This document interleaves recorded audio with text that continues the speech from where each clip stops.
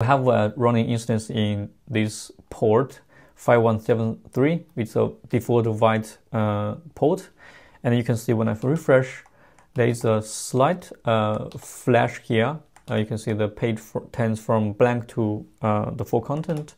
And if I make the network slower in here, and if I do a refresh, you see there is a blank page for 2 seconds maybe. And on another tab, I have a server-side rendering, same application, and I will turn the throttle to fast 4G as well, and I will do a refresh, and you can see that immediately you can see the HTML.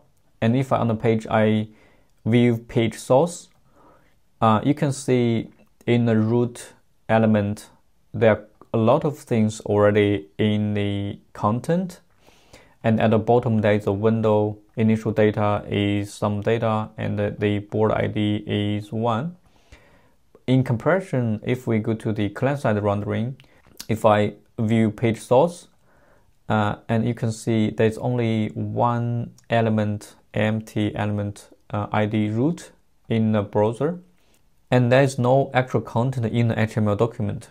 So you can see how different they are. The server-side rendering has all the HTML tags, the CSS class names, and everything.